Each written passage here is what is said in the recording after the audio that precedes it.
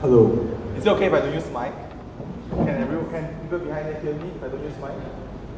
Yeah, one of the occupational hazards of being a teacher is being trained to be loud all the time. So I hope you can hear me without using mic. Alright, so good evening everyone. I guess I'm probably one of the few people in this room who neither is a programmer nor am I a data scientist. First and foremost, I'm a teacher. I teach in the daytime in a normal secondary school in Alma, Bukit Mertajam, and I run my own non-profit after my first work in Alma, Bukit Mertajam as well. So I have two jobs. Like our minister say, right, it's never enough to have only one job. Dua kerja, hashtag. Right, so I see normal secondary school students all the time. The school that I teach in is a B40 school. My school, the one that I teach in, is ranked number 2 from behind in everything. The only one that's behind us is one other school in mainland, out of 34 schools in the whole Penang. So one of the things I realized when I got into teaching 6 years ago, it's been 6 years since I stepped into the classroom as a Teach from Malaysia fellow, being sent to a high-need school in Penang. I realized that the world that the students live in is a very different world from the world that I know. Some of the things are still the same. 12 years ago, I learned science and mathematics in BM. They went through a few changes. Now they're still learning in BM, so that thing is still the same. Everything else is different, totally different. I remember last time I had to prepare for a debate competition by reading newspaper. Nowadays, you can get ready-made debate script online right away. So that's a huge difference. Information is available at the fingertips just like that for the kids 10 years on. We have all know about the IR 4.0, how the world is going to be a different world 5 years, 10 years from now on. But are we doing enough to prepare the students for the job market of the future? Those of you familiar with the game Civilization, you will know that the ultimate age in the end of the game is not an atomic age, but it's an information age. And indeed, that is the world that we live in nowadays. We live in an information age, where information is the only currency that matters in all worlds. Business, education, commerce, investment, that's the only thing that's most valuable to everyone, information. The more information you know, the more benefit you can gather. The whole world thrives on information asymmetry, whereas people with more information are able to gain advantage from those with less information. Thus, one of the things that we do, one of the things that sparked the creation of Arus Academy, a non-profit aimed to serve the B40 community, is we want to make learning relevant. 10 years on, we are still teaching the same thing, the same way. In the classroom, in a 40-student setting, teacher talk, chalkboard replaced by blackboard, but it's still the same thing over and over again. As such, in Arus, we make 3 different programs aimed at 3 different segments of the society. We have a Maker Academy, which focuses a lot on microcontroller programming and innovation and creation. No, it's not the feedback from the mic. We have a primary school program, girls in engineering, mathematics, and science. We believe that all girls are gems, and they deserve to be exposed to the wonderful robotics since young. We're going to challenge the gender stereotype. And lastly, to prepare the students for an information age, we created mathematics, informatics, and data science. It's essentially a data science / programming class for the underprivileged community. It also has a very nice acronym to it, which is MINDS, minds. We all use our minds. How it works is that we use Google Classroom, we use Replit, and we have this sort of team going around our classroom where we pretend. We create this world where the students are junior cadet police trying to solve crime using computer science and technology. It sounds far-fetched, but I can tell you definitely that is not very far in the future. That's what we'll be using. Using data science to predict when crime is going to happen, pre-cop, from Minority Report. Essentially, this is our syllabus. As you can see, it's not that much different for any data science courses from the adult world. I mean, of course, the rigor is much less compared to the adult world, but in general, the content is still pretty much almost the same. We teach students Python programming basic that covers from variable all the way to list operation. We teach students mathematical concepts, and these are mathematical concepts that they will have learned in their classroom otherwise. These are topics that you will learn in your secondary school maths. You learn about coordinates, you learn about progression, you learn about matrices, you learn about simple descriptive statistics in secondary school. And the third section is what you don't learn in school. We teach them NumPy, we use NumPy library, we use Pandas, we use Matplotlib, and we use Seaborn. These are the 4 libraries that we live by. How does it work? Every lesson, we provide them with an introductory explanation, and then we allow students to solve challenges on Replit. These are some of the simple questions that we have on Replit. As you can see, it's very, very simple programming questions, range from creating multiplication to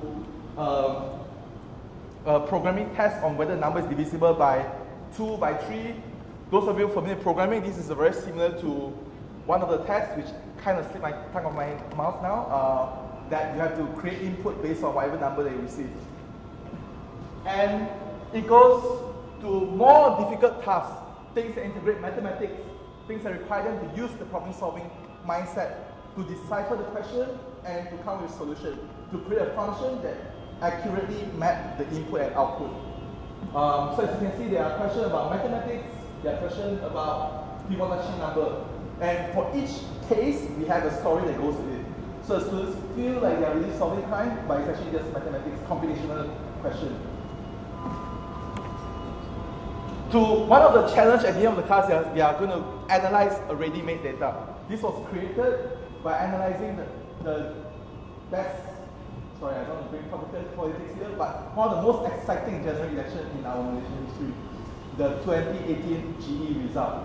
So this was created using a simple CSV, using Pandas and also Seaborn on visualizing the general election result. Of course, there's nothing new that we don't know from here. Everything else is history. We know who gets which state and whatnot. So some of the things that I've learned over the past 2 years running the same program is that, well, attitude is king. Why do I say that? Programming oftentimes is not how good you are at solving questions, but how resilient you are after countless times of failing. I like to compare this to doing MS question. It's really difficult. It's so difficult that you want to give up. But the joy of solving it at the end of 3 pages of calculation, that is priceless. And for students to be able to reach that stage, to be able to have that resilient attitude, that's what that matters. It doesn't matter how smart they are, but having the resilience to solve questions, to solve problems, that's what that counts. There's no correlation between academic achievement and also coding skills. I have students who in school, they are just an average students, but they're excellent at solving computational problems. Our students have very weak problem-solving skills. Obviously, there's nothing new. We in Malaysia like to always compare our education system, but I've seen firsthand, students lack problem-solving skills. We are not starting at 0. I have to tell you, to be frank, we are starting at some negative number. And it's very imperative for us to actually push the students beyond the negative range, to even be in positive range. Because our students, their starting point is not 0. And lastly, we have to take back the conversation on CS education. Why do I say that? You might think whatever that I'm doing, if you notice when I mentioned Python, I say that's what they will learn in school, which is indeed the truth. Computer science has been introduced in our system in the form of 2 subjects. In Form 1, it's called, Form 1, Form 2, Form 3, it's called ASA Science Computer, Computer Science Basic, and Form 1, Form 5 is called Science Computer. Now, the thing about Malaysian education system is that once something is in the system, there comes lots of exercise book. So it's very important for us to take back the conversation on CS education. We don't want students to just be learning how to program ATM machine reply. You put in money, you feed out money. These are basic programming skills that even a primary school child can do. What we want is our students to be able to take the programming language and make something out. We can solve a problem using programming language, which is not seen in our society.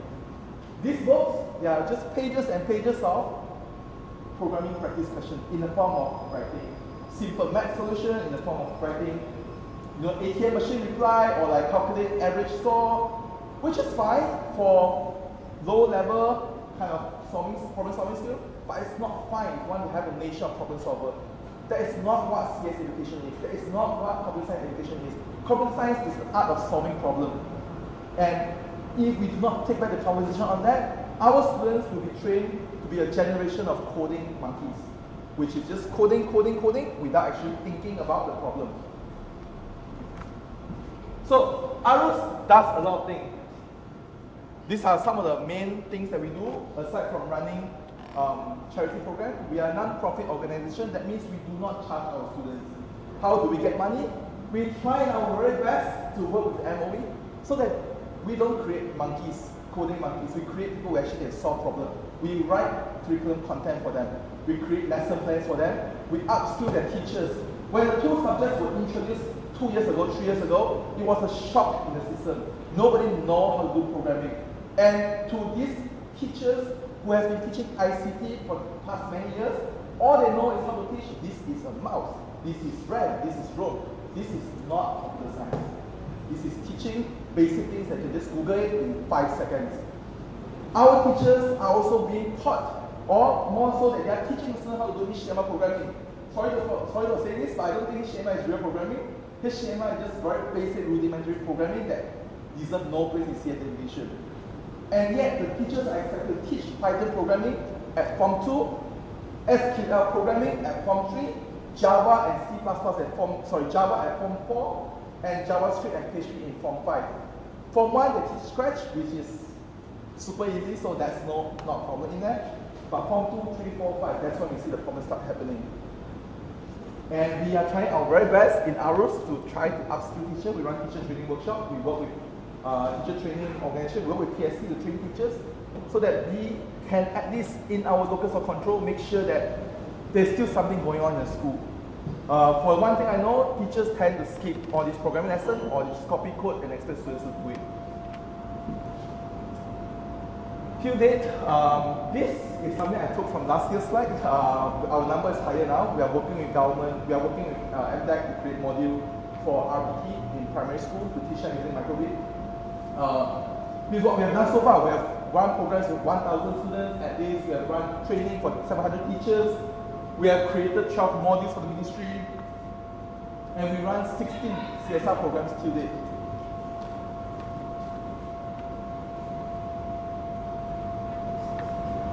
So for the past 6.5 years, for the past 5 years, we've been doing programs with the students. And our students have gone very far. From winning national level innovation competition to winning international level competition. And from there, we build their characters, we build their leadership skills, we build their grit, we build their resilience. And most importantly, we build the right attitude for a job force of the future. And this is where I would like to introduce you to one of my students. So I brought one of my students here. He's been working on a project with his friends to create a flood mitigation system in Penang. As you all know, Penang is a place very prone to flood, more so on the mainland. We live in Bukit Mertajam, where you see us in the news sometimes when there's a major flood. So I created a program that aims to collect data, and I will let him tell the rest of the story.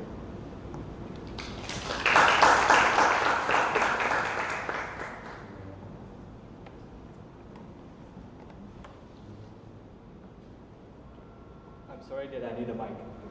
I'm not a teacher. So, 1 week ago, there are tons of rubbish that were found in Taman Sri Rambai in Penang mainland. So, good evening, ladies and gentlemen. My name is Lo Chia Ching, and I'm one of the students of this teacher. Sorry, I'm a little bit nervous. Okay, I'm here today to introduce you my project, the flood mitigation system. I'm sorry I didn't bring the project here, but yeah, I will explain maybe a little bit. Yeah. So, as we know, clogged drain is one of the main reasons that causes flood in the whole world, especially Malaysia. So, my team and I have come up a solution where we collect three kinds of data in the drain, and we analyze it, and we tell the final answer: is it clogged? So maybe I would like to introduce a little bit about how our government function nowadays. So our local council function is like they will make routine, so they will go every drain and see is that clogged, but that is not efficient enough. So my project It's a project where it collects data. So when one of the drain clogs, it will notify our user, especially local council. So by that, our local council may easily manage their workers to clean up the drain without doing routine, which are not valuable. So I actually done a lot of work to improve that, and I also have a website to filter data, and for data scientists like you to analyze data to predict data. To predict next flood. So I'm here today to learn how can I use all my data to predict the next flood. So we have so many data. How can I use the machine learning concept to predict the next flood? Thank you.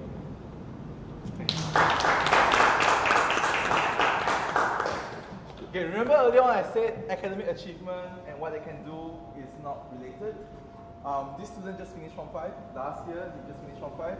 You would have imagined a student like that would be an all-A student. But that's not the truth.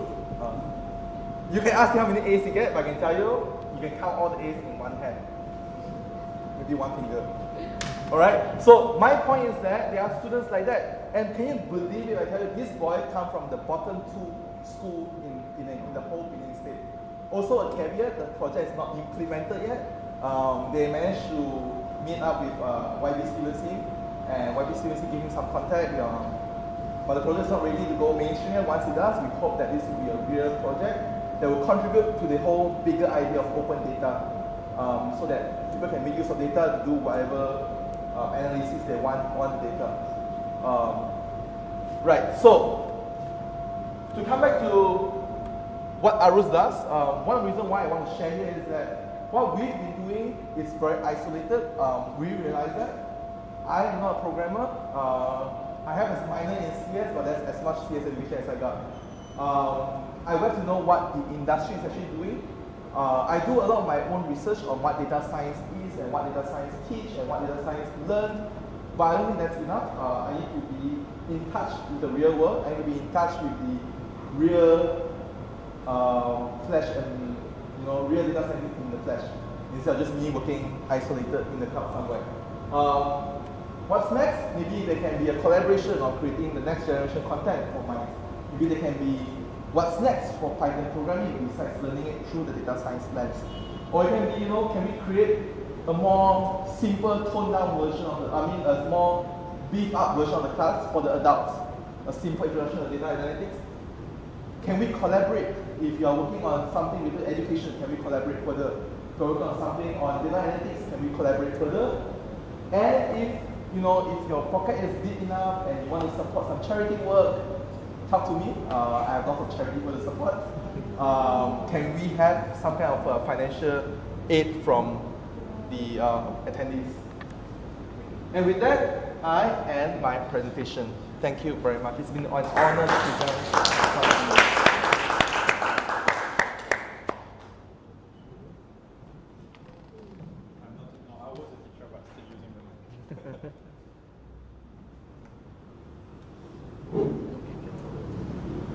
Thanks to both of you. Question from the audience. We have time. Huh? It was 30 minutes, so I think my first speakers, they will always decide to make a little bit less. No question? Introduce yourself when you want. Yeah, I'm Chua. I'm also from Gymnasium. I'm very interested on his project, and I'm curious that how he gathered the data. Where's the data came from? Is it came from sensor that we installed at the drain? Yeah, we actually built sensor. We use Arduino. Do you familiar with Arduino? Yeah, we are using Arduino and some components to get data. So we actually have, we 3D print out a container which combine all the components inside and some lithium battery and a solar panel to work in the drain. So with that, we also use some radio frequency to receive data from the drain. Yeah, that's how we collect data. And what do you measure exactly? We are measuring, so we are using flex sensor, where we will put on the grill inside the monsoon drain. So when got rubbish or something push the grill, we can feel the pressure and we get the data. And we will know that there's something clogged. And we also use a capacitive sensor to sense the water level, and also a rain sensor to sense the weather. So for those uninitiated, Arduino is a microcontroller. It's essentially a mini computer that is the size of a credit card. How many of you are working on this product? Just you or? 4 of us. Okay, and you started from scratch? Like there was nothing? Maybe. Yeah. 从零开始是吧？ That's the French accent, I'm sorry. Yeah, we start from 0. Yeah. You know how much cost for the one station? We have a transmitter and a receiver. The receiver we just need one, and the transmitter can be a lot. So the transmitter costs us around 100 ringgit, together with the 3D printer lah. And this one, the receiver is around 50 ringgit.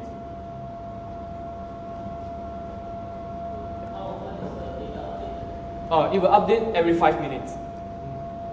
Actually, we are using a Raspberry Pi as a server to control all the data.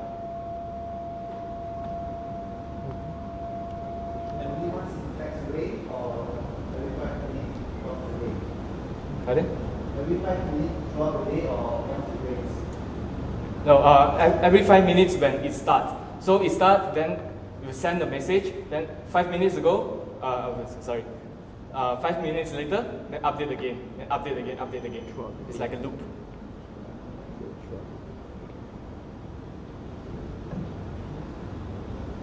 Any other question?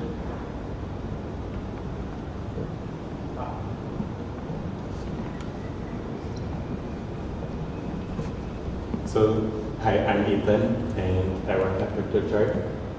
I think this will be a question for both of you that you can answer. So, you touched a lot on doing technical kind of topics within your program, but within data science, there's a lot that goes with it beyond the technical, like trying to understand the information that you receive and taking insights and then figuring out how you move forward based on the insights that you receive. Is this something that you're also addressing within the program? And then for you and your project, working with governments or like any other external stakeholders can definitely be a challenge. So how do you foresee making sure that if you get the backing that they're going to actually follow through, because they can just say like, oh yes, we have this information and not actually move forward, but how do you potentially like make sure that the information that you're receiving and understanding will then, there will be action taken forward? That's my part. I understand where you're coming from about how data science is just more than technical. Unfortunately, right now we focus a lot on the technical because that's a very tangible thing to teach, and because it's easier to measure that as compared to a non-technical thinking skills. Obviously, we want to move towards that direction. So if you have any idea how we could do that, definitely we can chat afterwards. So for my question is that, what's your question again? How to make sure that the government take action after you give the data? How to make sure?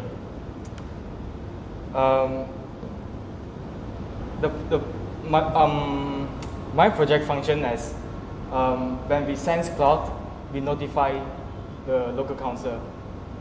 Then the local council asks their workers to go.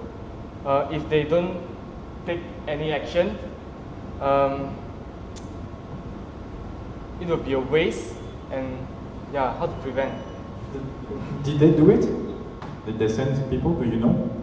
Does it work? The project is not implemented yet. In my imagination, it works like that. So it's your idea that you could potentially like interact with the local authorities. Mm-hmm. Okay.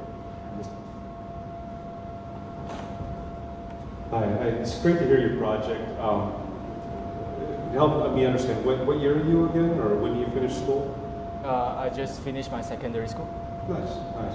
So I'm curious, before working with these guys and going through the program and being exposed to this, and where you are now, what is different for you personally? And just kind of maybe perspective, just share a little bit about that, the human interest side.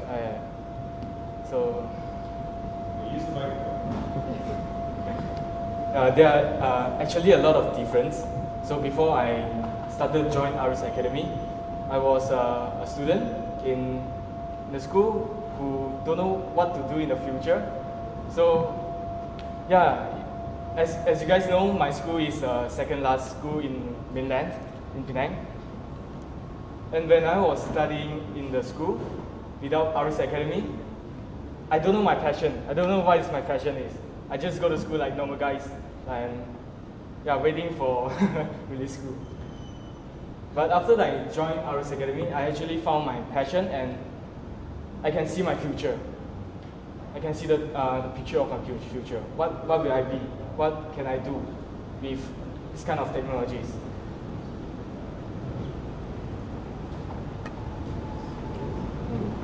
Thank you.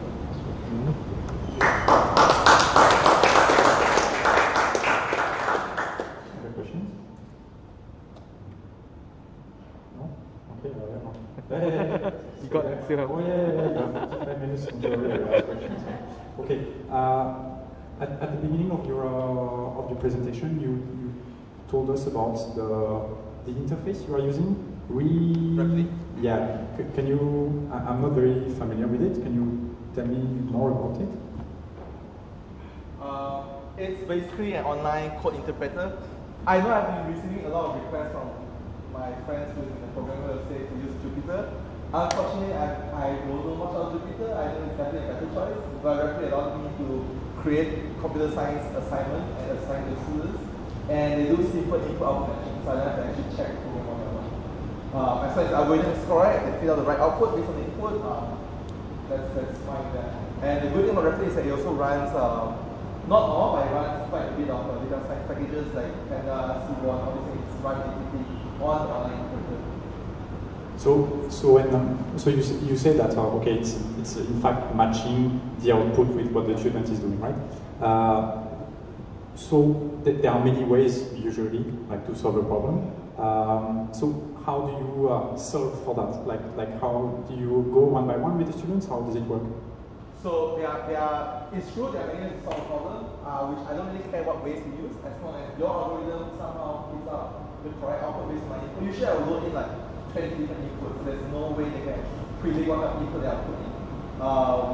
While it's true that the input-output matching is very limited, so when we move on to the later part, when they actually touch on the actual data science packages, I have to verify some information myself. So that's the downside of it, because there's no way for me to like create a graph, because there's so many ways to create a graph. And I cannot just simply do image matching. But for the lower level, let's say if I were to be teaching conditioners, make a function that fits out like for example, a question of practice 4. This can easily be done using Rapid, where it's just an input-output matching. But obviously, you can choose to do it x times x, or you can do a for loop to type x multiple times. It's really up to the students. But all I care about is that you can create an algorithm to actually correctly identify these steps to solve the question that I put out there. Yeah. You should use it if you are looking for very lightweight, Python interpreter online. Questions? Okay, I go on. Neeraj. You don't need the mic, I remember. Yeah, so you mentioned you teach them mathematics at the same time, or they're learning it alongside the regular mathematics syllabus, right? So in our matches like in advanced syllabus or like one math syllabus or what? We don't specifically say that, now you are from 1 semester coming and I don't teach MS, we just treat it as the same. So if you are from 1, if I'm introducing a from 4 concept, let's say progression, Janjan arithmetic, Janjan geometry, arithmetic and geometric progression, I'll still teach it to you. It doesn't matter your age. So I don't explicitly match it to say you from 1 you only from 1 math. Because let's face it, knowledge has really no academic level. If you can understand basic, addition, subtraction, you can probably understand the progression. How do we do it is that it could be, this week is entirely Python, and then we talk about the maths concept. And then we go back to Python when you use Python to solve the maths concept question. So we alternate that way, but it's not forced in. For example, a very natural way to introduce metrics is when we introduce a two-dimensional list, because then you can do metric operation by using the 2D list. Or a very good way to introduce progression is actually during the time when they learn about a for loop or a while loop, where they can repetitively to create a number sequence. So we try to make mathematics seamlessly integrate into the whole programming context, so they don't feel very out of place. Because ideally, we our believe that knowledge is not individual silo. It's not you learn bio, that's all you do. You learn maths, that's all you do in maths. If you go to higher level instead of learning, you probably see that things are just all mashed up together. It's especially even more when you're in CS. CS and mathematics, I guess it fits very nicely the topic. CS and mathematics, they are just two sides of the same coin. In fact, CS is built upon mathematics foundation. So it's only natural that we try to put the two together. Yeah. How many students do you currently teach per cohort? Unfortunately, it's a very niche thing. Our largest intake was last year, about 14 students. Our smallest intake was the first time when I ran it, about 6 students. Sorry, was it 14 or 14? 14. 14. Yeah. And how would you say of those 14, like what years are they in? We take in secondary school students, so it doesn't matter what level you're at. But one of the problems that I find is number one, students, I will speak from the students I work with. I work with the lower income B40 groups. I don't work with BM high school students. I don't work with free school students. I don't work with GC or Chongli. I work with normal day-to-day secondary school students. Is that they are very intimidated by programming. They think programming is only for those who are elites and those who are like super genius, which is not true. Anyone with the right attitude, with the right training, you can be genius if you want to. It's all up to your attitude. So one of the challenges we face is number one, that they always feel intimidated. They always think that they're stupid enough, not smart enough to do this thing. Number two is that there's just too many distracting out there. Compared to spending 2 hours learning programming, they could just spend 2 hours playing PUBG or whatever the latest game is. So that's my two challenges. But of course, like I say, we have yet to work with higher ability students. So higher ability, by that I mean the students from a more affluent background, students from more high academic achievement students. So I don't know how that will go with that group of students. I would like to explore that part of the student population if I could. Yeah.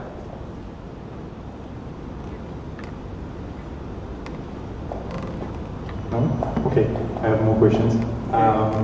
So I'm not very familiar with the Malaysian education system. So when you talk about form and things like that, I have no idea what you're talking about. But it doesn't matter. Who or how did you design the curriculum?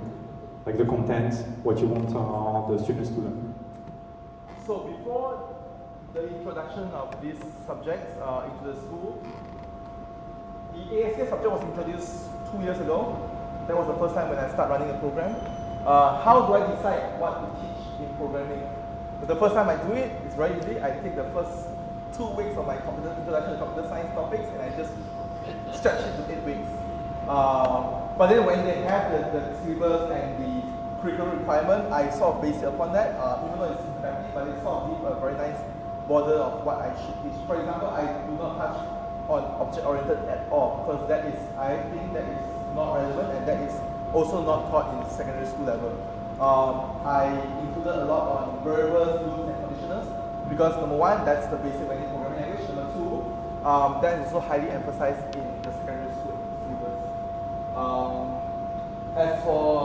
So we built a lot of our content around Form 2 Python syllabus and also a bit of Form 4 syllabus.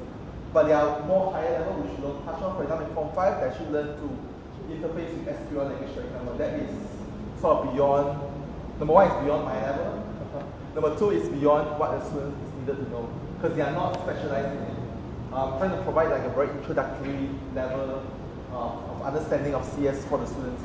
If we make it, the way I put it is like, learning is just like teaching someone to reach for something that's a little bit beyond their reach. So if they tiptoe a bit, they can reach it. But if we put it too far high up, they'll give up. So it's always to balance between too easy and too difficult. So I have to make sure that it's just slightly above their level, so they work hard towards it, but not too high above their level. And do you have constraint by the authorities, meaning that you have to teach this kind of stuff, or you are totally free? We are a learning center outside of school. We can do whatever we want. Oh, if we okay. want to. but we try to make it relevant for students. So we don't want a student to come in and learn something and then they don't find use in the school. So some of our students actually take something in school, they do find it to be easier when they're actually learning in school. Or sometimes they become the mini teacher in the classroom because their teacher is not familiar with Python. So they end up becoming their friend's tutor, which is actually sad because that's the state of most CS education teachers in Malaysia. They really need the support to actually teach the subject and deliver such a well.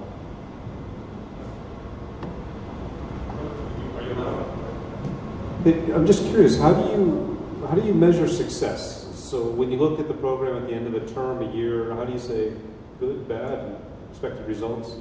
That's a very good question. That's a question that we are still grappling with. How do we measure success in an educational intervention? Obviously, we don't want to measure based on exams because that's going back to what we don't want to be. Two ways. Number one, we try to measure through project. In our BK Academy, the students' success is determined by a final project that they actually solve a problem. In fact, their group, they weren't in that program, but then they would have created some, also would have created some project like that in their BK Academy duration with us. And then let's just see how far the students are going to project further. In MICE, we try to make the students do an independent data research project, but limited by three things. Number one, the availability of data is relevant to their daily life. Obviously, I can get data from the World Bank, I can get scientific data from here and there, but these are data that's not relevant to students. Why would I want to learn about what of Uganda thinks about their president, for example? Unfortunately, in Malaysian data, we use a lot of data from data.gov.my, which is the open Malaysian data repository, but it's still very limited. So we're limited by the kind of data that students can get. Number two, obviously we can say, you know what, why don't you go and collect the data? But to collect a large enough data to make it meaningful, that's even a daunting task for adults, but more of children. So we ideally want to measure student success by the project that they produce, by a research project that they produce, by the data that they get. But in reality, we have too many constraints. So even for example, last year, that was the first time I see a gender election data being so openly transparent about the voters count and all that. So there's one set of Malaysian data that they can use that might be interesting of the students. But that's a very rare instances. Obviously, if you guys have any interesting data set that you don't mind it being open source to us, we welcome that. You can let that data feed to the students and let them run something over it. So to go back to your first question, how do you manage success? Through a research project, limited by all these constraints.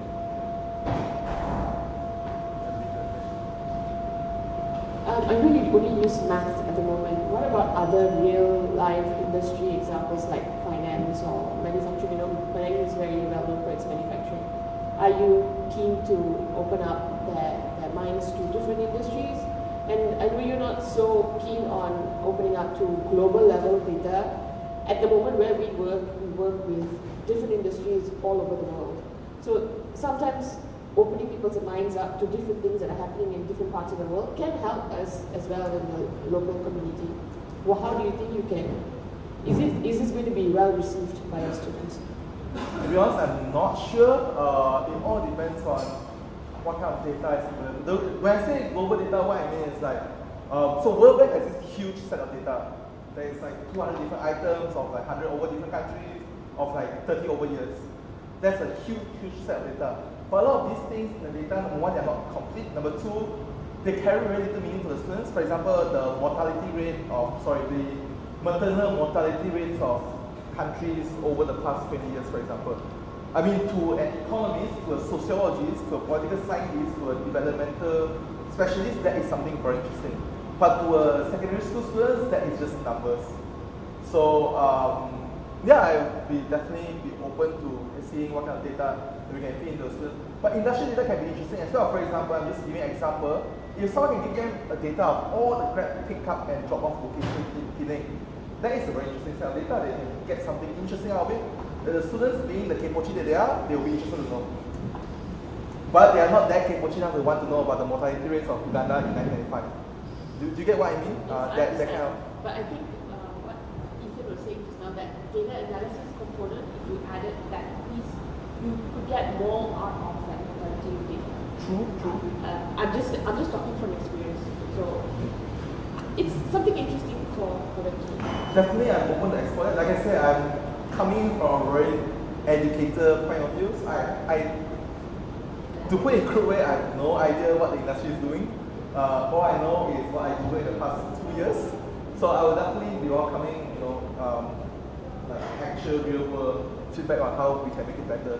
Because we want to make it better. We want our students to be, like my student, I've been brainwashing him to actually pursue study in data science or computer science because I was telling him how this will be a job that definitely won't be replaced in the near future as compared to like an accountant or a lawyer. Yeah. We have a question on the back.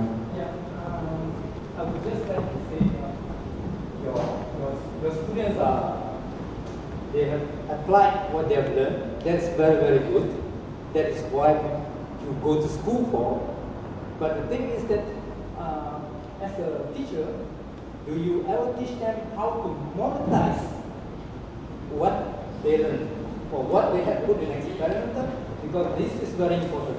And data analysis is one of the most jobs are everywhere. You can use it in insurance, in transportation, everywhere. In our daily life, we need data analysis. You are the future. And so I think you need to tell the student there's a bright future and they can do it. And whatever needs to be analyzed, normally it comes from the company. My son is a data analyst in France. Yes, and they don't have to worry where to get data. The data will be given, and they just know how to break them open, analyze them, and suit whatever company, different company will ask for different things. Some of them will say, okay, I want to set half the people working for how to do it. Or an insurance company will say, oh, at what age this fellow will die. Or an airplane company will say, after how many hours this plane will crash. And a medical company will say, after taking this medicine, you will sleep. So these are all data, they get from data. So that's a very interesting question. I believe in open data. I believe in open everything. But I also believe that open everything doesn't pay for bill. We tell our students that their project is good. Some will be willing to pay money for it, but that's as far as I go. We don't want students to be, very money-minded. You know money, I don't help you solve the problem. We want students to be genuinely, how to say, this is probably my personal philosophy. If you do good things will come to you. If you do something good, probably good money will come to you, hopefully. As for monetizing, I've been telling the students, this is actually the job of the future. I show them data from Job Street. It's one of the most highly paid jobs in Malaysia. Without going offshore, if you want more money, go offshore, but you'll be away from salary for like months. This is a job you can just work in the comfort of your house. You get like same salary. Yeah, I've been telling them that, but ultimately, like I say, we can only tell them how amazing this thing is. It's up to them to take up that job or that role or that career if it's something of their interest. I have a comment on this one. Data analysts that receive a clean data set, that's a niche, right? Like usually you receive something that is dirty, you don't know where it comes from, it's like all over the place. So knowing how to clean data before doing any analysis, that's a very, very valuable skill, I think. We still have a few minutes. Any other question? If you guys want to visit, just drop by. Our address is up there. We are in Alma, the most happening place in Bukit Belajar, the most happening place in the mainland. So I've lived in Penang for the past 6.5 years, and I think I'm being brainwashed to love mainland and hate coming to the island. Yeah. Thank you for today, man. Yeah, I try not to come to mainland, to Georgetown area, but it's just so hard to find parking. Or you have to park somewhere very far at the multi-level parking and walk like 1 kilometer to come here. Yeah.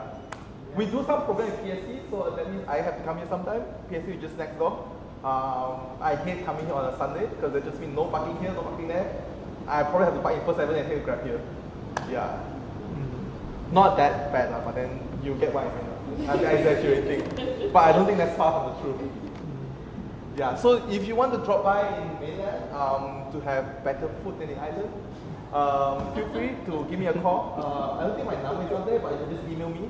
I also have my name cards here. We can chat further how to collaborate, how to work together, how to bring in real world relevance, how to make data science more sexy and appealing for kids.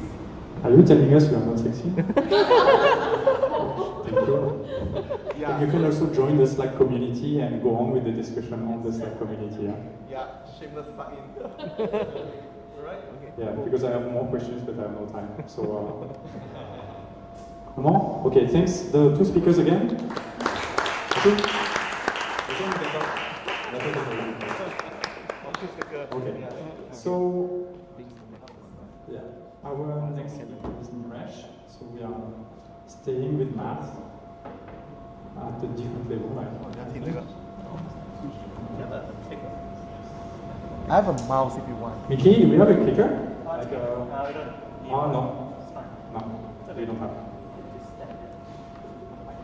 Why? I have a mouse.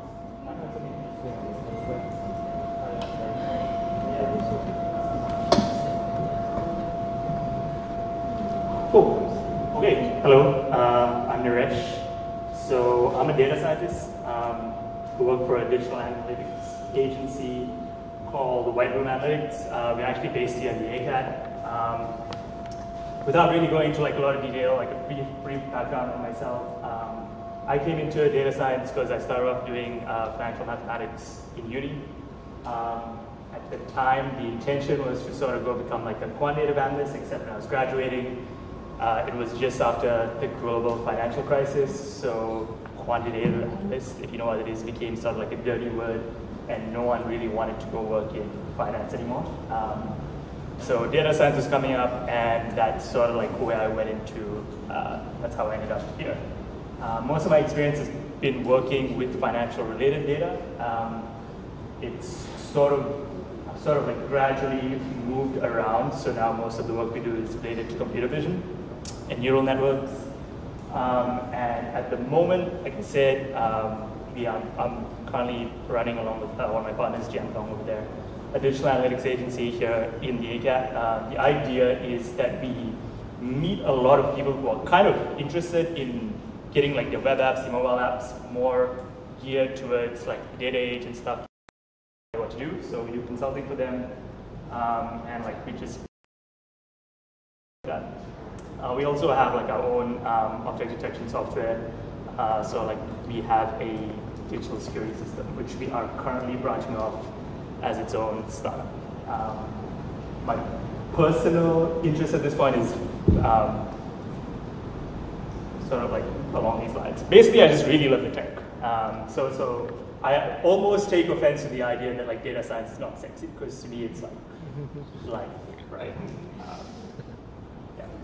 But basically, for this job, it was kind of hard because I've been to like a lot of these similar kind of talks, and every one of them almost follows the same sort of like mold. You turn up and someone gives you like a brief insight into what is data science. You can do this, but everyone's kind of afraid to show you what data science actually looks like on a day-to-day basis.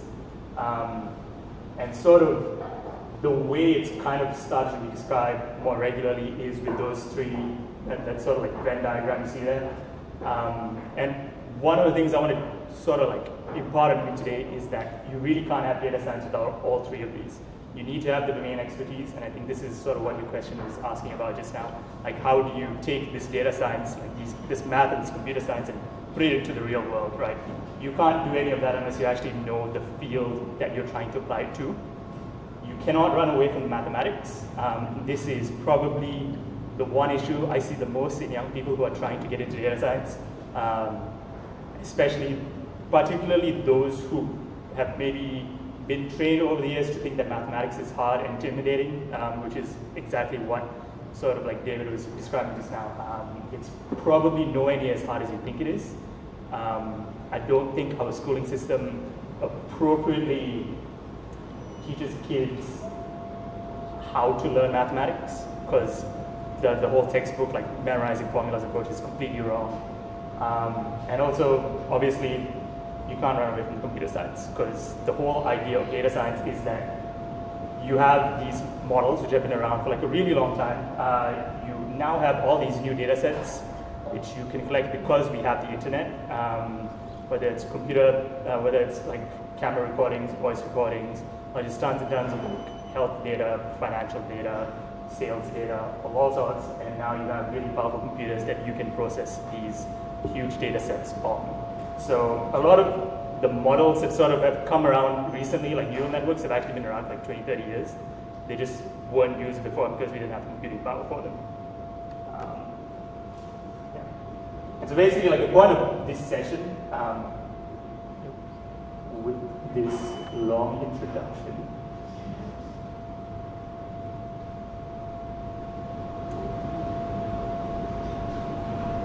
this slide will actually play.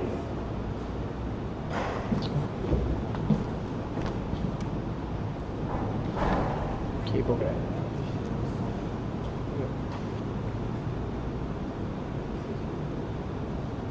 Yeah, like it's basically these few things. To try and make machine learning as a whole as black box, because I think a lot of people sort of hear machine learning, but they have absolutely no idea what it actually is. To sort of point out that you can't really get machine learning or analytics, which is I think a misconception a lot of people have. They are basically very similar sides of the same coin.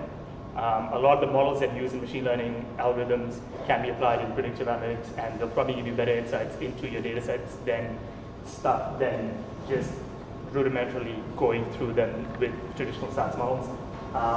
To see that, again, it's these three things that come around, again, mathematics, computer science, and the amounts of data that you have. And also to sort of like bring you towards the realm of like gradient boosting trees, which are probably the most versatile models that will actually be used in practice that you probably have not heard of. Yeah.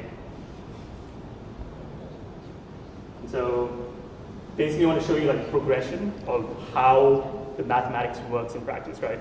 So we'll go through like very briefly 3 types of models. These are 3 pieces of paper in like a very, very long book of statistical models that you can choose from.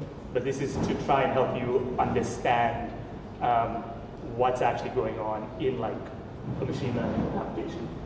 I've also chosen not to do neural networks because there's so many resources around on neural networks, even though most of the jobs will probably need you to use gradient boosting trees more than neural networks. Yeah. So to sort of like get some picture in your head, imagine like a data set. So this is probably the most common starter data set anywhere you'll find.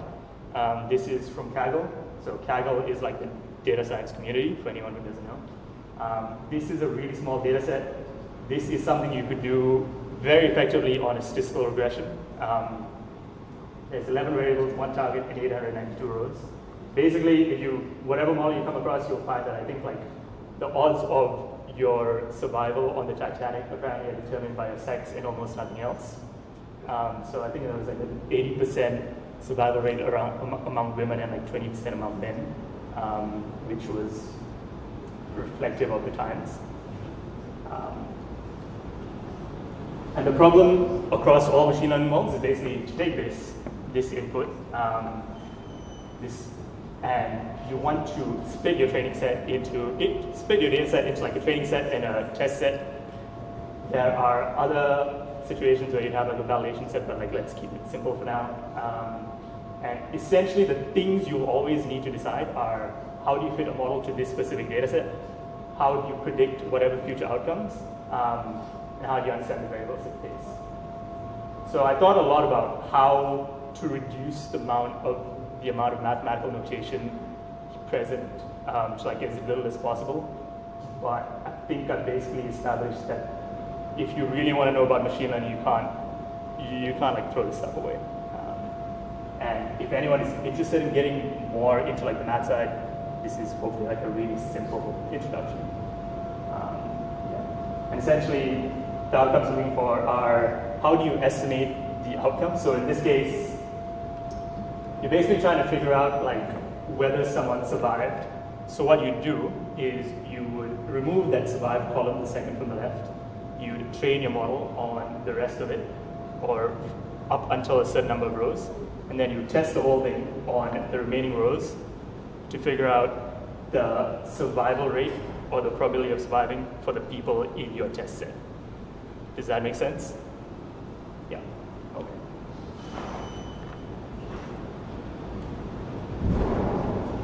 And that's basically every machine learning problem everywhere. In the context of like steps, again, this is almost every machine learning problem everywhere. Like this is a bit of a simplification, but like if you leave with like nothing else, probably remember this, that every machine learning algorithm has one mathematical model, one optimization algorithm, and it quite likely has a validation set. And this is something you'll want to sort of memorize, because when you get into bigger data sets with much more variables, this is going to get very, very complicated, but you will essentially always have this. Yeah. So with that, like we sort of go into like our first super basic model. This is what you call like a decision tree regression. So does anyone here not know what a decision tree is? Okay, like I think it was covered in school, but it was a long time ago, so I don't really remember. And I've learned a lot of mathematics since then. But essentially, it's just you have your data set, you make a split. If it's in this side, you get one value. If it's in this side, you get another value. So on that fourth line, there's like a funky looking mathematical equation that you're vexing. That thing on the right-hand side, so this is probably standard mathematical notation that you try to learn through most machine learning courses you'll probably come across at some point. So my advice in general is, again, kind of like back to what David was saying, like don't get intimidated by this stuff. If you sit down with it for like an hour and you come across notation like this, it's perfectly reasonable. The reason it's sort of like put like this is to get it into more effective mathematical notation. All it's saying is that you have this tree which is a bunch of values multiplied by an indicator function. So if let's say I have a point in, so back to like the Titanic example, right? Let's say I have one person and I'm trying to figure out if that person survived the Titanic. Basically that person will have all those variables, like those x's. So you add all those different nodes and end up with a probability. So if this person was, let's say, male, there would be like a one of those CI things, which refers to that person being a male, and it'll be a 0 if that person is not. Yeah, that's approximately what this thing is saying. Yeah, and so this is sort of like the most simple version of a machine learning model. And again, back to like those two steps. Yeah, like the mathematical model and the optimization algorithm. Yeah, so the optimization algorithm for this is usually, I mean, you have a lot of choices, but a standard choice is entropy. Don't really worry about what that means. It's basically just saying that you're looking for like the node that gives you the least amount of loss at each branch. For like a higher level picture, you have this tree, it is splitting along which lines the computer decides is going to give you the most accurate one. Yeah. In theory, this is approximately what it looks like. This is taken from an example that I think was on cost of production. I think it was from a supply chain problem. Yeah.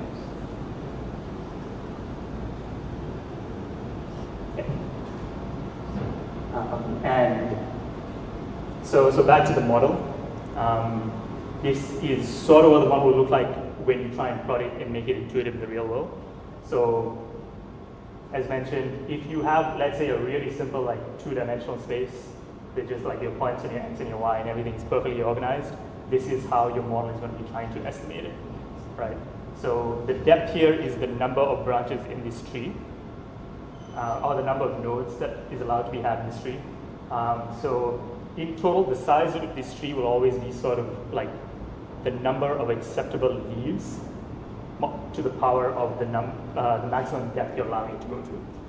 As you can sort of like see, this model, because it's very simple, doesn't really do a very good job of explaining the relationship. Like if you look at this, it's pretty obvious like how you would draw it if you had like a free hand, right? But because this is just sort of like fitting like very straight lines, that's the best it can do. And it's two examples. One is an overfit, the other one is an underfit. So the blue line is an underfit, the green line is an overfit. It's a very easy model to get going in because you've probably seen a decision tree before. It's very easy to understand. It has very few parameters you have to look at, and there's very little mathematics. So if anyone here is sort of like trying to look for an easy first problem, I would strongly suggest just trying it with this simple decision tree. Which brings us to like a slightly more complicated version.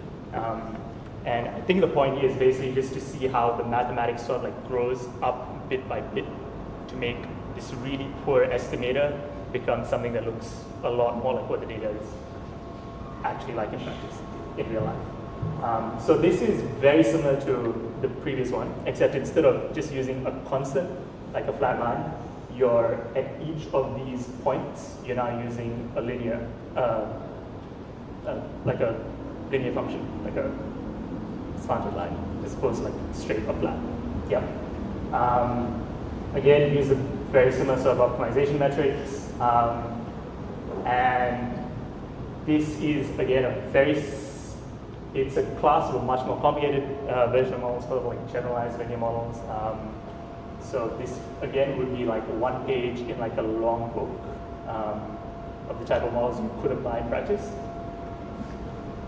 But the main thing that you probably want to see here is that by improving the mathematics just a little bit, you get functions and algorithms which much better explain underlying data, right? So just by allowing the functions that you had to become lines, you can approximate a polynomial curve like that very effectively. And this is, again, like the point here is that if you really want to get good at this, the mathematics is key. And you'll probably need to know at least this level very comfortably to sort of get going. This is, again, the comparison. I think this is just by a small improvement in the complexity of the model just now.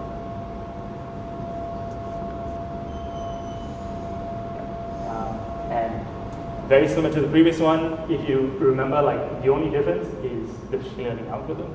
Like the pre-processing step and the output, the things that you're looking for, are almost exactly the same. Are actually exactly the same in this case. So this model, although it's a lot better, and I think it's probably like the standard model that you could probably try to reasonably implement by yourself if you're serious about going into machine learning and analytics. It's almost always better than like the simple version that you saw just now. And in general, it's a pretty powerful static complexity algorithm. It's pretty easy to explain. Don't know if I'm doing a good job at it, but in the general context, this is sort of considered like very static complexity for a model. And it's also got a very manageable parameter space. So you're not like spending days and days looking for hyperparameters, which is basically, so your M's and your C's, those are what you call parameters in this model. Or in this case, because it's sort of like optimized with the parameters, you don't really have to look for it.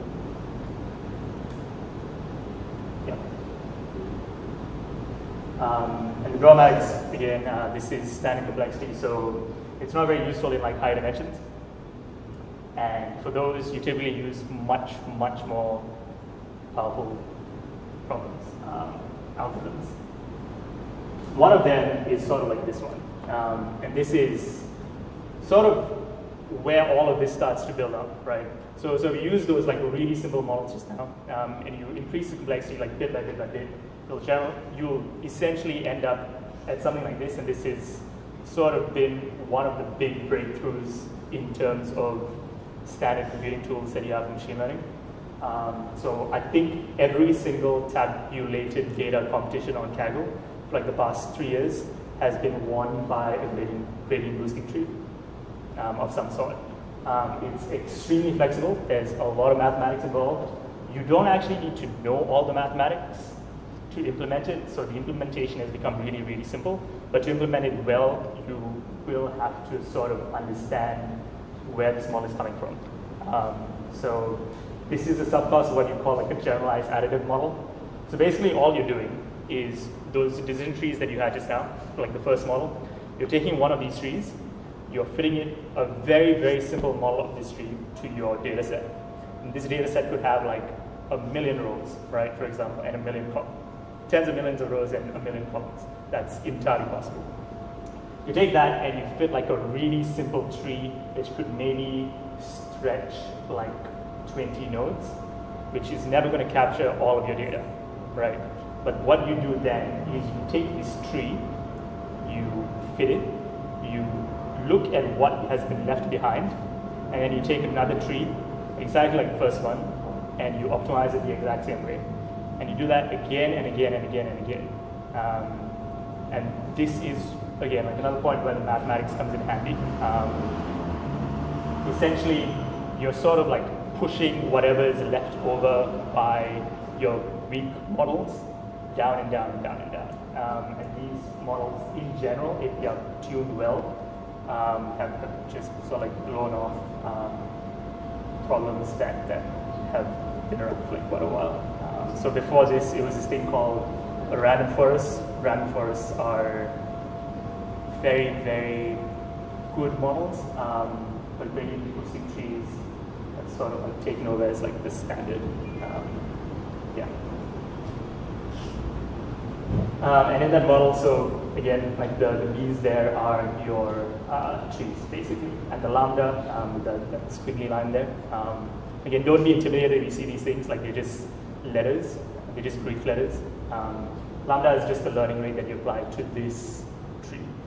It's sort of like a weight, you can think of it that way. Yeah. And as powerful as model is, and as easy as it is to kind of get going, to really sort of get into it, you kind of need to know a lot about it.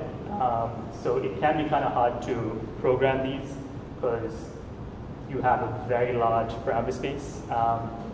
So in that visual up there, you're looking at those trees, right? So one thing is, and this is in theory probably like a very good looking tree. So basically what this is saying is that on that lower point, this thing is actually gone quite deep. But it hasn't been forced to do that on all of the other nodes, which is what happens when you tend to overfit. And if you underfit, then they'll also like look like that, for example.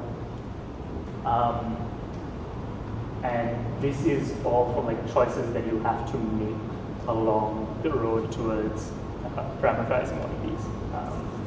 I would say if you're interested in getting going on this, you can actually just find a data set and apply one of these and learn as you go, because that's honestly what I did.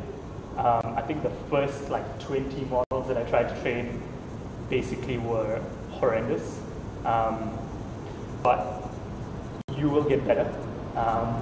And reading through on the mathematics, which actually is not that advanced, will definitely help you a lot. Most of this is something I just said. Again, back to, in terms of like structure, as before, it's basically exactly the same. The only thing that's changed is the machine learning algorithm.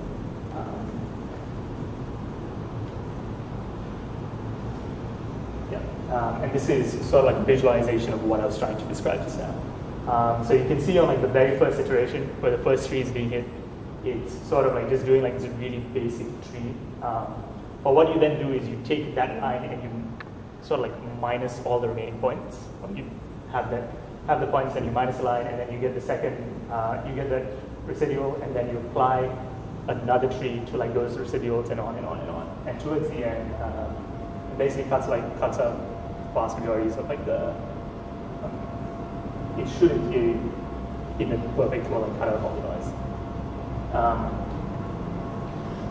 Yeah.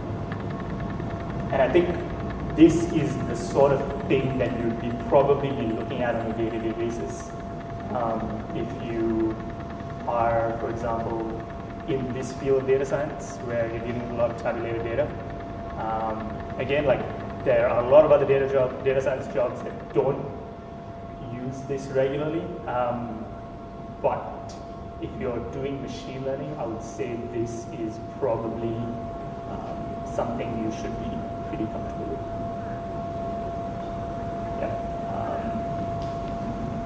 It has pretty easy implementation. So like the main algorithms for these are pushed out by Microsoft, and I can't remember who produced XGBoost. But basically they put out like TensorFlow, for example, a version of TensorFlow for this kind of data set.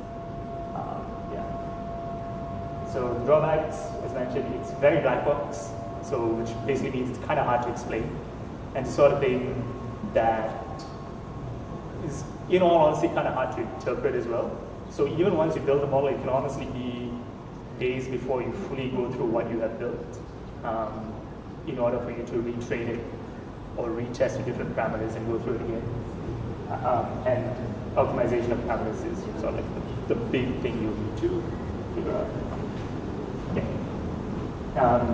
And also, so the word ensembles is basically like a group of models. So one really, really powerful thing about this kind of model is that you can actually merge it very well with other types of models. So it's become standard to, in a lot of situations, to sort of like pre-process some of your variable set with neural networks to produce like new sets of variables that only non-linear functions, which in theory is what a neural network could find, and then run the whole thing through on a gradient boosting machine. That's actually also how a lot of casual competitions are won. So in general, use cases for these, you basically see them in across the spectrum. So one example was actually my previous job. I was a data scientist for UrbanZoom, which was a property research company in Singapore. We basically use this daily. And you're basically trying to apply this model on terabytes of data. Another very common example, retail sales. I think there was like a Kaggle competition. I can't remember which one. It was all retail sales. Credit scoring was a Kaggle competition. Like basically any situation where you have like a traditional regression classification problem, you can use ranges of these models, and they're all applicable.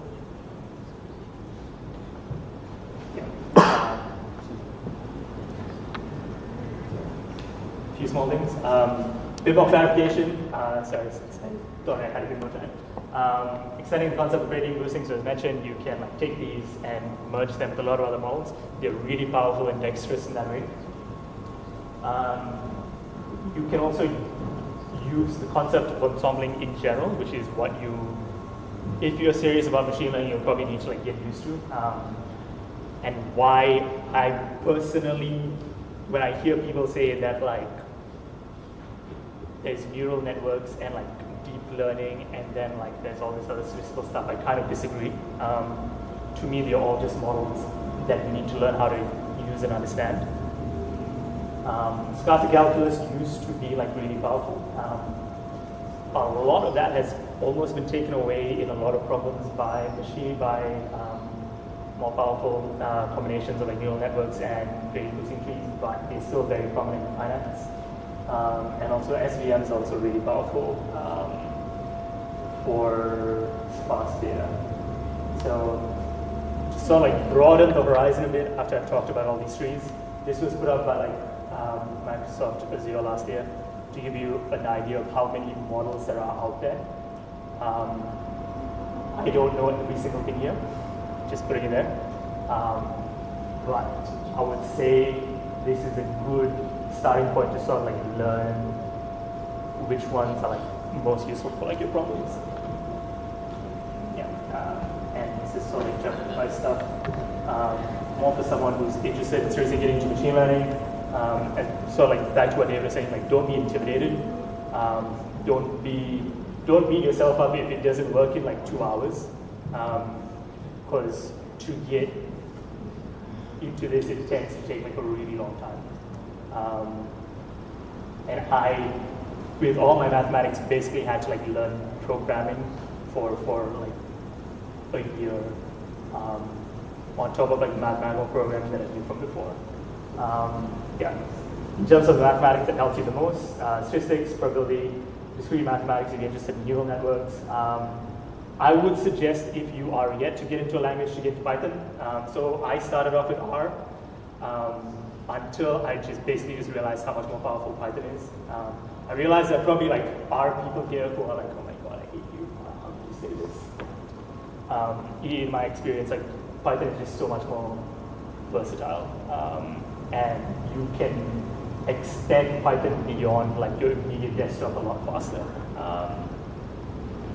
Also knowing, so if you're from like a C, C++ or Java background, that actually is very, very handy, because OOP concepts are really powerful in machine learning language. Cloud computing, this is something I think a lot of people maybe probably lack the most, but this has close to become kind of like standard. Because for a lot of like the really big data sets that you want to work through, unless you have like this huge data machine on you filled with like $100,000 in GPU power, cloud computing is the easiest way to get the power necessary. You'll probably also need to know like the basics of computing powers that CPUs being used, and now Google has this new thing called tensor cores. So yay, more things to learn. But also ultimately, like it's okay to be learning. Like I'm also still very much learning at this point. I think a lot of what I know now, I did not know 4 years ago when I just started like experimenting in data science. Yeah, and yeah, basically is this. I think if you are intimidated by cloud, you can get free credits from Google Cloud and AWS. I think you can get like $300 free, 300 USD, which is enough to experiment with.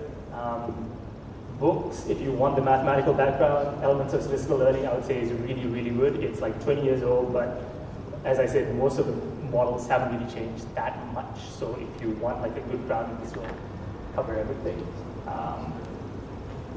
Yes, and I think that's it. Thank you for your time. Contact details I can give you if you are interested in come and talk to me after. Questions? Yes, thanks.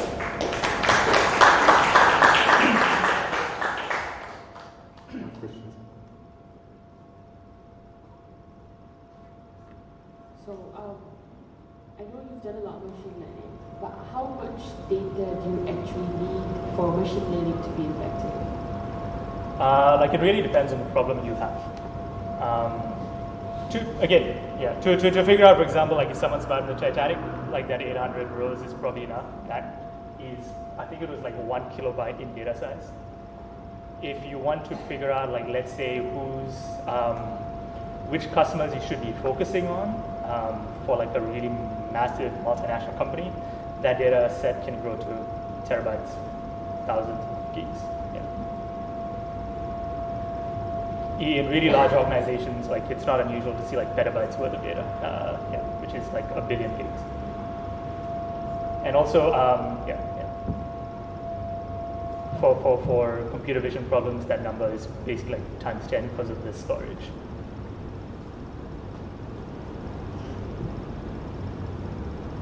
Okay, I have questions. Yes. Can you go back to the last slide? No, the one before, sorry. No, the one before. Oh my god, okay, so whatever. You were talking about interpretability, right? Yeah. So one of the cute thing about a single decision tree is that you can actually read it, right? Yeah. Based on the data, right? Yeah. Okay, while if you do random forest or like reinforcing or whatever, then you totally lose interpretability. You do. So it has also implication on what you can do with it, right? An example is you put credit scoring. So you can have a data scientist on the back office doing a super fancy model, and then you give that to the front office, and the guy in front of the guy says, no, sorry, your credit score is 0. You cannot, but you cannot given explanation, right? Yeah. So I guess there is also like other, like we were talking about, topics that are in data science, but not straightforwardly related to our analysis. Yeah. So that's, I guess, one of them, right? Yeah. Sorry, I'm just so like used to shouting. So one thing that you often need to do, I think, and this sort of like gets missed a bit, is once you have this model, like that's sort of like not the end of it, because the main thing you want to do with this model is then to dissect it somehow. And in most cases, you'll find that most of the reasons for a specific scoring, you have to break down to individual components. So it's not enough in most cases to just have like this big black box model. Like this is really good for skipping like 20 steps. So instead of having to like build from the base and go like variable by variable by variable over like 1,000 variables to come up with which ones are most important, which is what just statisticians used to do. You just throw them into this one algorithm, assuming it's well optimized, and then you will know which ones are causing your predictions. Yeah. To give a comment on that, yeah. So like in picture chart we tried something like that also, yeah. But we started at the beginning with thinking of what would be the output. So the output is my marketing team, and my marketing team, they will say, okay, well, but I want to contact the users. So I want, for example, to know if they are creating things or if they came often or something like that. But if you go with a like very complex model, you cannot answer easily this kind of question. So the choice of the model is in fact influenced by the output itself. To an extent, yes. I'm probably biased because I have not actually worked much with marketing people, for example. But I would say you could just do both. Because I mean, ultimately, you still want to always have like the appropriate science model, right? And that's kind of like where the word science is. You kind of, yeah. I would say both would be pretty informative. Yeah. Questions? No? Okay, I have other questions. I'm very good at it. So coming back to the tree itself, like one thing maybe, if I'm correct, one of the advantages of trees is also that you can easily deal with variables that are categorical. So for example, male, female, and things like that, as well as numerical one, compared to other models like, I don't know, neural networks that are taking, you need to transform the data first for getting to the stuff. Yeah. Can you comment on that? I mean, when you break up the neural network, there will it depends on how you classify it. Like you can very likely still have like your one-hot encodings at the end of it, right? You could always just like merge those two with whatever you had left over from your previous numerical processing. Can you, maybe for those who don't know, who are not encoding? Yeah, okay. So one-hot encoding is basically where you like take a bunch of categorical variables, like let's say boy, girl, and you split them up into like boy as one variable, so you just get a 1, and girl, you get like a 1. If you do this like messily, and this is sort of like the standard approach to sort of like expanding your data set. If you do this the wrong way, you can end up having like too many columns, which just sort of like creates noise, or just slows down the model unnecessarily. And again, this is back to where like knowing the mathematics of how the model works makes a huge difference. So in the situation that he's talking about, for example, neural networks typically, if you use them straight out of the box, don't really lend themselves to categorical data. You need like numbers on a range. One way, though, that has been used in a common use of neural networks, for example, though, is like right at the end. For example, if you're trying to predict a dog, for example, and this is the sort of problem that neural networks do, like they do computer vision. So at the end, you'll have like dog or not dog, right? That is where you could sort of like push your categorical variables in, and then merge your neural network model into like the larger ensemble. If you want to know more details, like happy to explain that on the Slack community later. Yes. Other questions? No? Okay. Other question. So in fact, there was something a little bit funny in the presentation. So the curves that you're showing, right? Like this one, for example. Yeah. So in fact, it's fitting the curve, right? Okay. Which is slightly different from the example the general framework for calculating probabilities, right? So trees are in fact good for both. You can both like fit like a specific numerical value. So for example, cost, and you can also predict probabilities. So yeah. Any comment on that? Not really. Like I think in practice you kind of like, or at least I have sort of like learned to like, and this is probably maybe a bad thing. Like I've learned to like use probabilistic interpretability as long as the numbers kind of like match up. Because ultimately you can still do operations on like the outputs to fit them into whatever scale you need.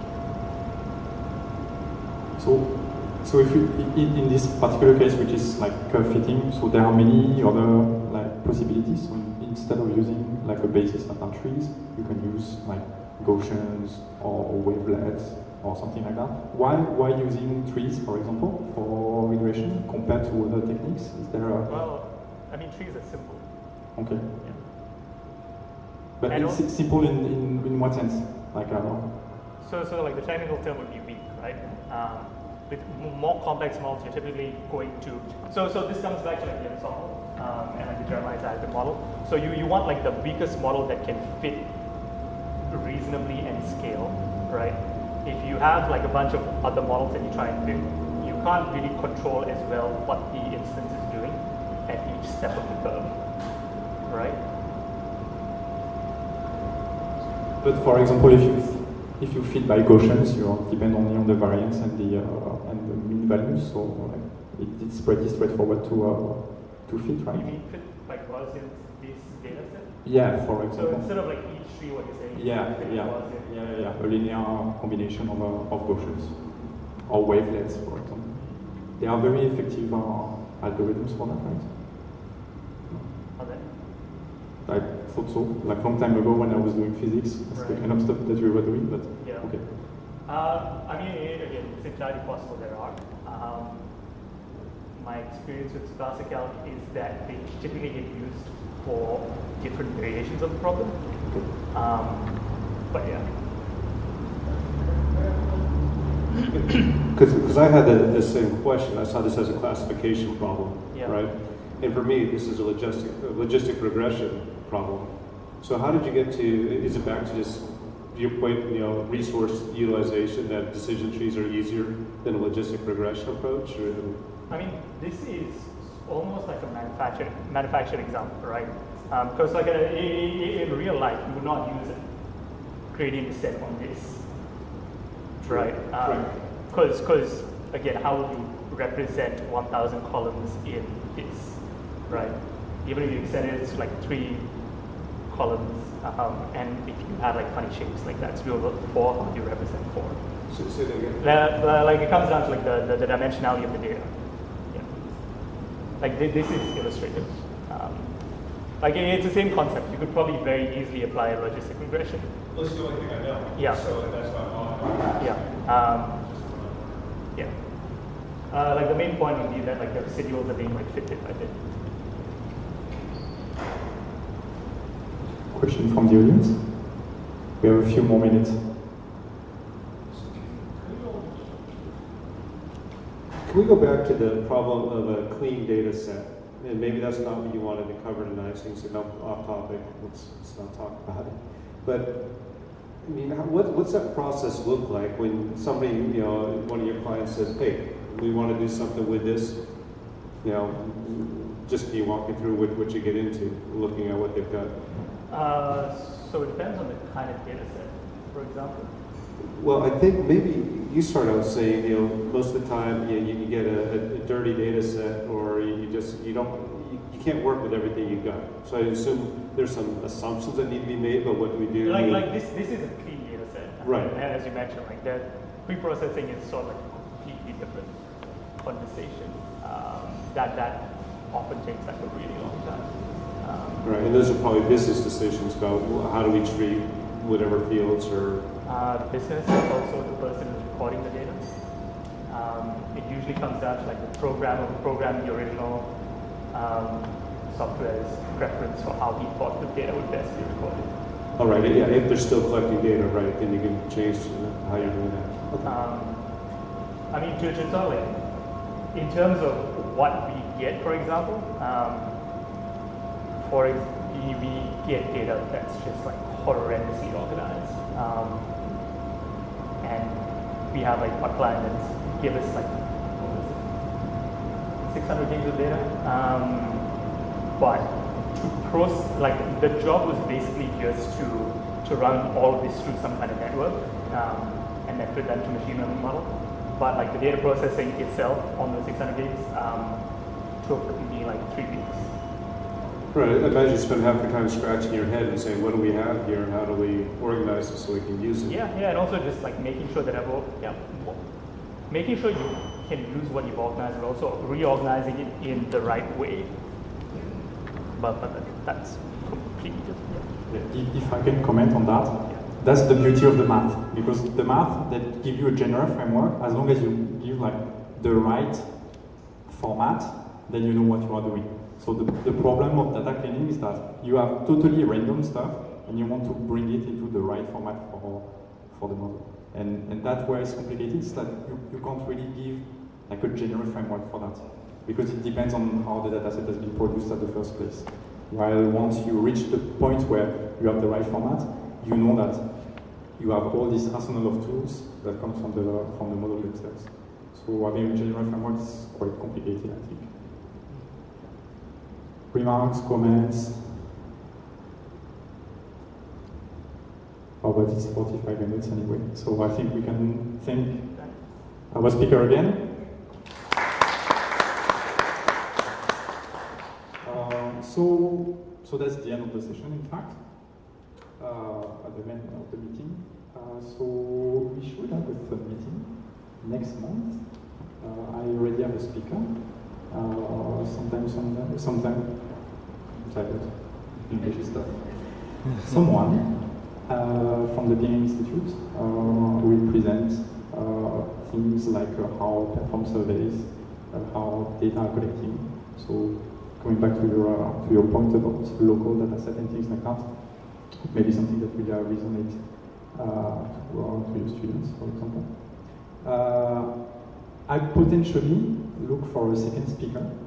If no one is ready to make a presentation, I have a topic in mind, which is in fact related to data cleaning, something, you know, in fact, that we run during the Detect workshop, which is how to take a not so clean Excel file and how to tidying up into something which is more useful, for example, for machine learning models, stuff like that. So it's very basic, but I will give you all the steps.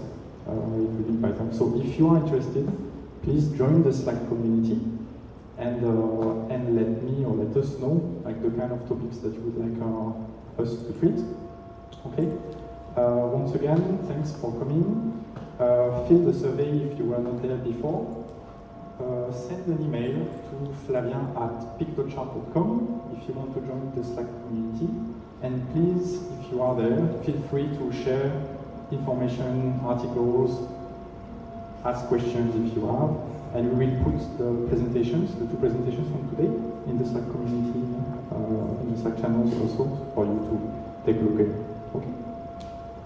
We have a question on the back. Yes?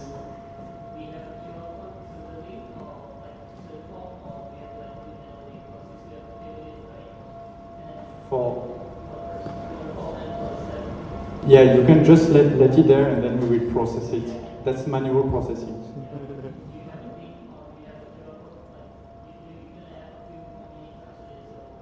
Yeah, so the reason why we do it this way, because I was saying that manual filling is more efficient than web forms.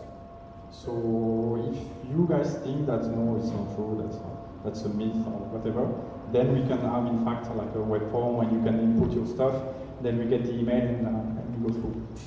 But yeah, so maybe for the next we will go with the web one. Okay, but yeah, like put your email so that then we can reach you, and then if you want to join the Slack community, I send you an invite. Okay, any more questions? No? Okay, so I see you next month.